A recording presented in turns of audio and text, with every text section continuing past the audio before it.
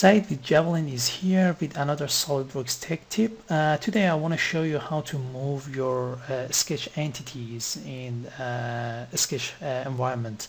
Well, moving a sketches wall in edit sketch mode is not always the easiest task, especially when they are underdefined.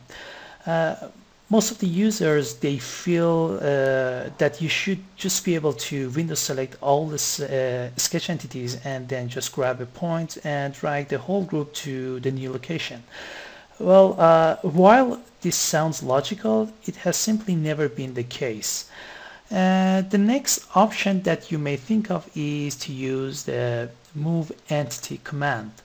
Well, the problem with move entity command is that it doesn't always snap to the final location as you might expect. The other option that you have here is to use your Ctrl key to move your entities, and I'm going to show you how to do it. Well, simply window select the entities that you want to move, and then hold the Ctrl key, and while holding your Ctrl key, select an endpoint and then drag to the new location. And as you can see next to my cursor, there's a plus sign, and it means that right now I'm in the copy mode. So if I release my left mouse button right here, right now, it's gonna copy the whole entities for me, which I don't want.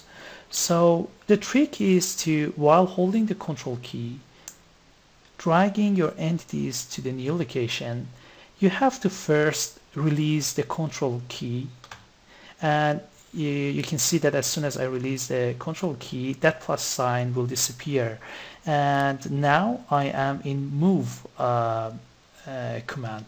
So right now, if I release the left mouse button, you can see that it's gonna move my entities to this new location.